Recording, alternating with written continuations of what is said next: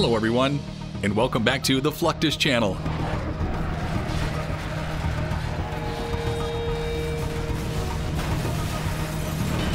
NASA's involvement in aircraft crash testing traces back to the early 1940s.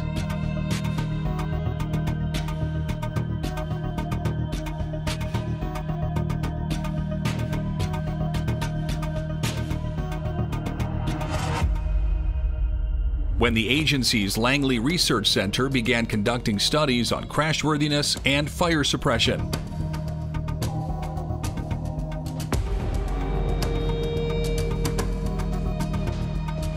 In 1967, NASA established the Landing and Impact Research Facility at Langley Research Center.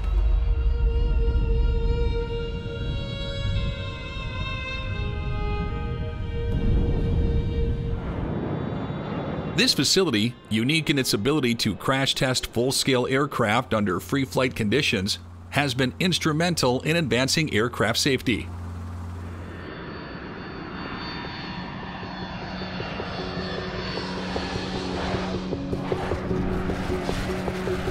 LIRF continues to be a valuable asset in this effort, providing a controlled environment to study the effects of crashes on aircraft structures, occupants, and onboard equipment.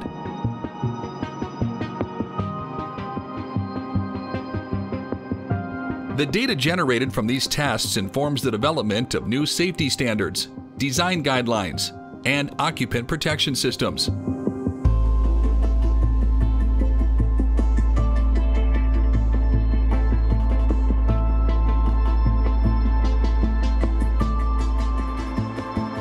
NASA's ongoing work in aircraft crash testing is a testament to the agency's dedication to ensuring air travel safety and protecting the lives of passengers and crew.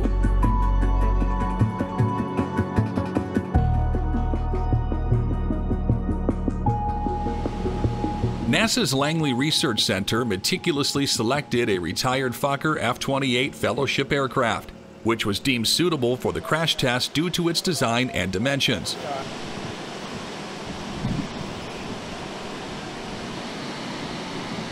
The team then modified the aircraft's fuselage to accommodate 24 crash test dummies representing various sizes and positions of passengers. You need to pull them up, to rotate them, pull them up, turn them 90, and then you can rotate up and down as necessary.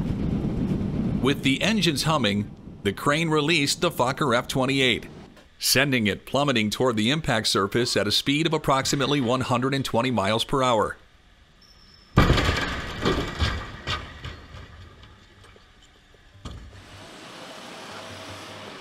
The airframe deformation analysis involved utilizing the speckle pattern and DIC technology to reconstruct the airframe shape and movement throughout the impact.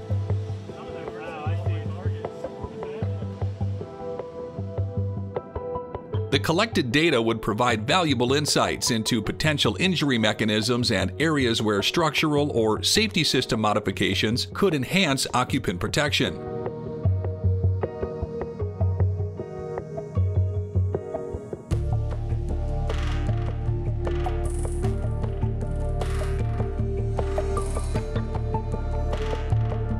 NASA's decision to drop a Cessna 172 at the Landing and Impact Research Center was to test the performance of 4 emergency locator transmitters, which were installed on board the aircraft.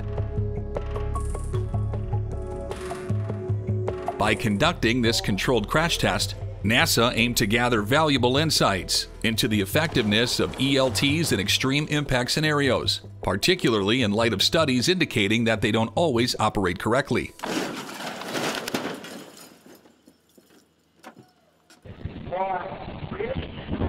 The findings will inform the development of more robust and reliable ELT designs, which can withstand the rigors of a crash and transmit a signal effectively.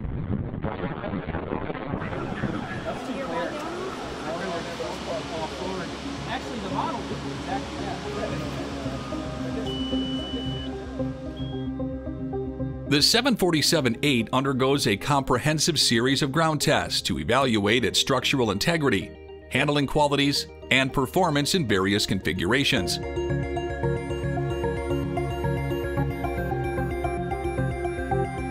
These tests, spanning various environments and conditions, simulate the extreme stresses and operational demands the aircraft will encounter during its lifespan. To ensure that the aircraft can safely take off at this weight, Boeing conducted a series of tests, including a million-pound takeoff test. In this test, the 747-8 was loaded to its maximum takeoff weight and accelerated to the required speed for takeoff. The pilots then applied full thrust, successfully lifting the aircraft off the runway. The million-pound takeoff test is a critical part of the certification process for new aircraft. It ensures that the aircraft can safely operate at its maximum weight, even in demanding conditions.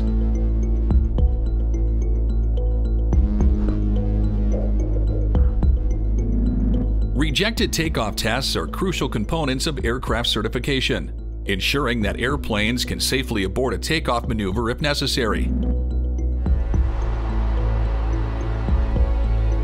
These are conducted on paved runways with a specified surface condition to assess the brake's performance accurately. The aircraft is loaded to its maximum takeoff weight, and the engines are powered up.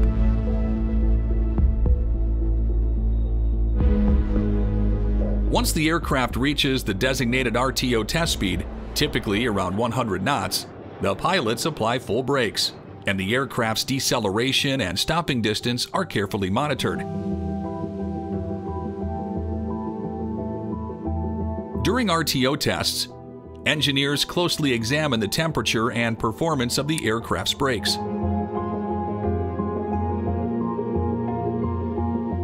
The brakes are equipped with sensors that measure their temperature, pressure, and wear. This data is continuously collected and analyzed to ensure that the brakes can dissipate heat effectively and maintain braking performance throughout the RTO maneuver.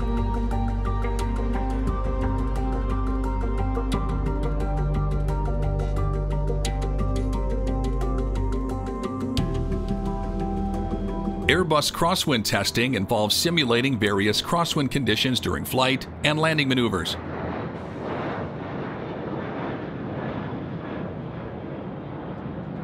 The aircraft is subjected to crosswinds of varying intensities and angles, ranging from moderate to extreme conditions.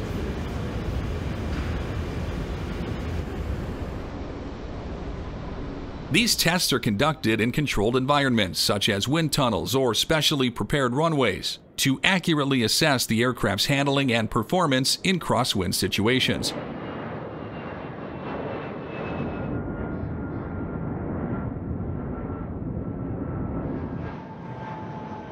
When landing in strong crosswinds, pilots often employ a technique called the crab approach. This involves intentionally aligning the aircraft's nose with the direction of the crosswind, creating a sideways drift.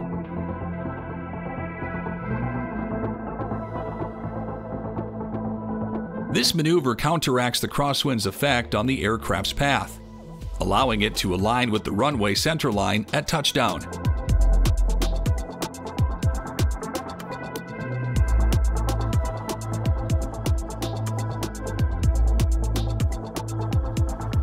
To minimize the crab approach and improve visibility, pilots generally aim to reduce the crosswind to a manageable level before landing.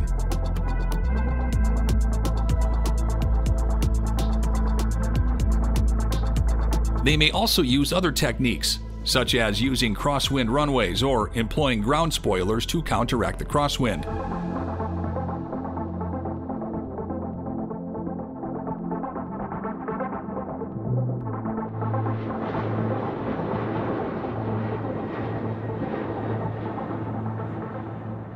The A350 XWB cold weather evaluations performed at Iqaluit, Canada, were crucial in ensuring the aircraft's ability to operate safely and efficiently in extreme Arctic conditions.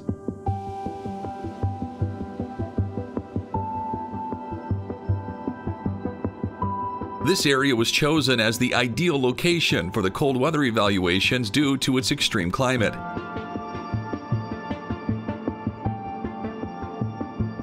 with temperatures regularly dropping below -18 degrees Fahrenheit.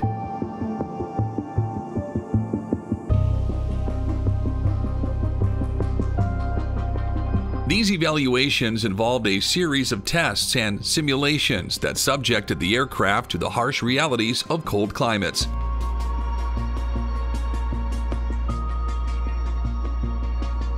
The aircraft's ice protection systems, including de-icing boots, anti-ice fluid spraying mechanisms, and heated components, were evaluated to ensure they could effectively combat ice buildup on critical surfaces, such as wings, engines, and control surfaces.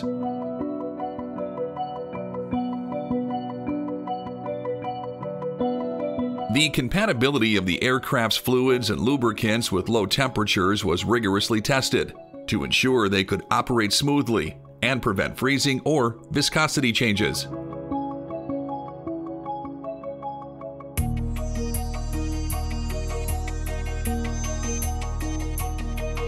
Maximum energy braking tests are crucial components of aircraft certification, ensuring that airplanes can safely stop within a specified distance, even under extreme conditions.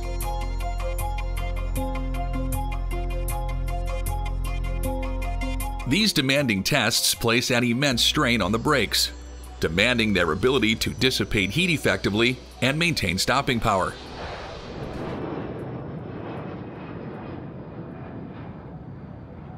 Once the aircraft reaches the designated MEB test speed, typically around 130 knots, the pilots apply full brakes, and the aircraft's deceleration and stopping distance are carefully monitored.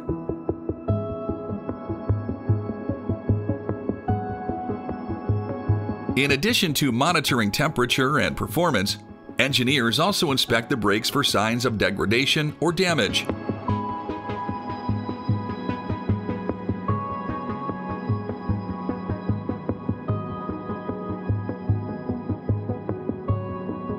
This includes checking for cracks, warping, or other structural defects.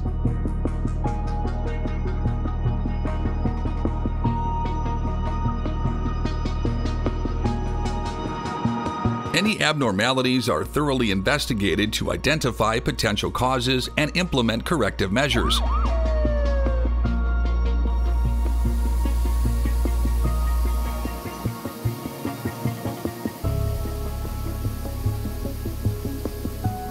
In the event of an aircraft emergency, either during tests or real operations, crash trucks and tenders play a critical role in responding to the situation and minimizing the risk of harm to passengers, crew, and the environment. These specialized vehicles are equipped with a variety of tools and equipment to effectively address various emergency scenarios.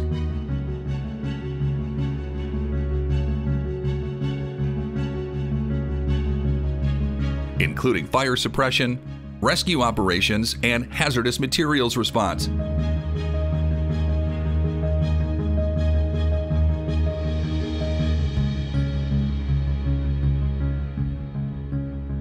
Crash trucks and tenders are typically stationed at airports and other airfields to provide rapid response to aircraft emergencies,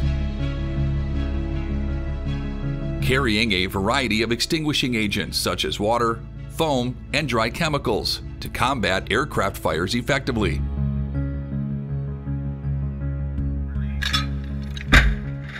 A multitude of aircraft testing methods allow engineers to thoroughly assess the aircraft's performance, identify potential hazards, and refine designs to enhance passenger safety. Additionally, the presence of crash trucks and tenders at airports demonstrates the commitment to emergency preparedness.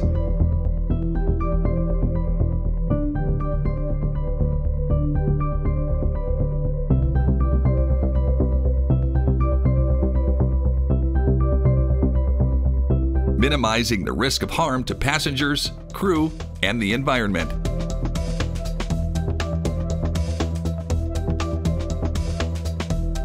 That's the end of this video. I hope you enjoyed it. Make sure to subscribe to this channel so you don't miss any of our new content. See you next time.